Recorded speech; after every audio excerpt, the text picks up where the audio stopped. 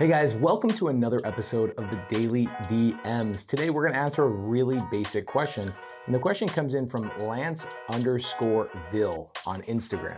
So if you guys want your questions answered, hit me up on my Instagram DMs and you'll possibly end up on one of these YouTube videos. So let's get into it.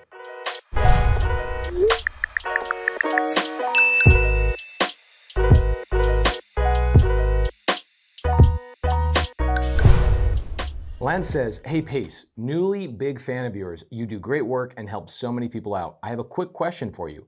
Is subject to a good idea if I'd want to live in the house?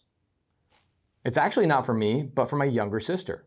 She's interested in a home that has very little equity in it, and I want to suggest to her to go this route compared to taking out a loan and creating a whole new mortgage. So the first thing I say to him, as you guys can see on the screenshot, is I live in my own Subto house. And actually the property that I bought was a house that had no equity. Remember, one of the rules of creative finance, people are gonna disagree with me and some people are gonna tell me I'm very aggressive, but equity comes and equity goes. People don't buy properties based on equity. I'm sorry, I disagree with you other gurus who say you gotta have a ton of equity. Every homeowner, so here's the truth, every homeowner that is buying off the MLS, especially in today's market, is paying full retail for their homes. And after closing costs and all these other things, and then also furniture and moving expenses and all that kind of stuff, their total outlay in a property they buy is well over retail.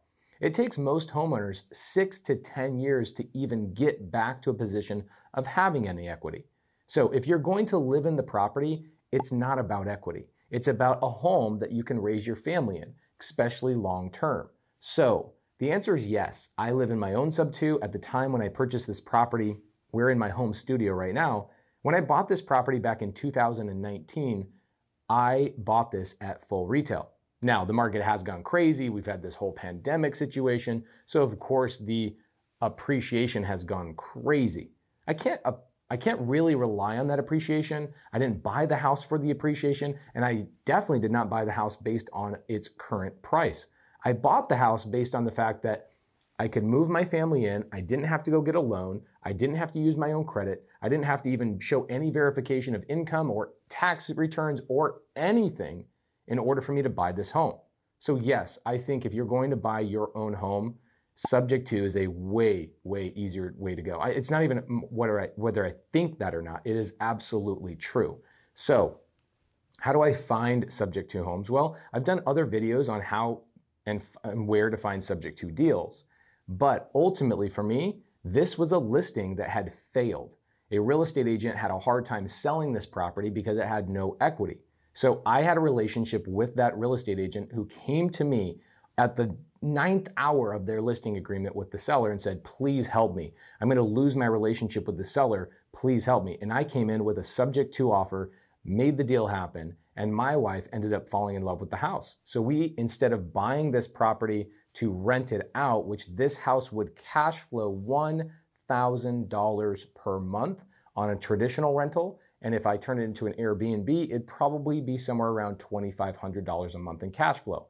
So the equity was never a decision factor at all. It was never a decision factor. It was, how much is it going to cost me in cash to buy this property? So closing costs, did the seller want any cash? Did I have to pay commissions to the agent? Those are the things that I cared about, not the price of the home.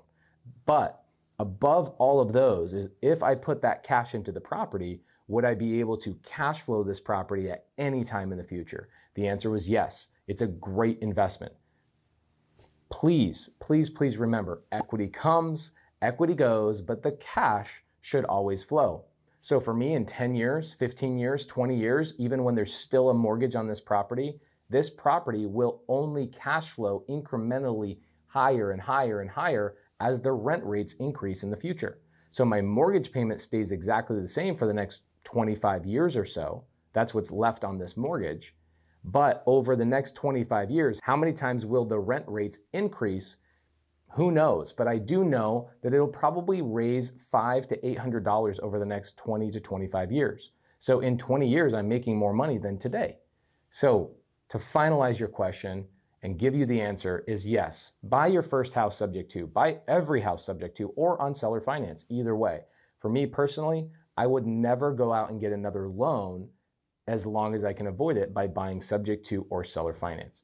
Now, guys, what we're gonna be doing on the daily DMs is on a weekly basis, my team is going to be selecting the best comments in the YouTube videos. My team's going to be selecting people to get some shirts and some other things. And more important, we're gonna be giving you guys leads for your own businesses. As you guys know, we use batch leads for just about everything. That's where we pull our list. That's where we comp our properties. That's where we send out our text messages. It's where we even dial out from. We use the batch dialer. So if you guys want a discount on the batch system, click the link down below. The code is PACE. It gives you 5,000 lists for, I'm sorry, 5,000 records for free when you sign up. Use the code PACE. I'm one of the only 2 people on the internet that actually have that code. So code PACE will give you 5,000 records, whether you want to pull those records for buyers, sellers, whatever. Okay. Now, every Friday, my team is going to be picking out YouTube comments down below and giving people extra leads and just encouraging you guys to continually strive forward in your business. Thank you so much for tuning into the Daily DMs. Please like, subscribe, and share with your friends. I will see you on the next episode.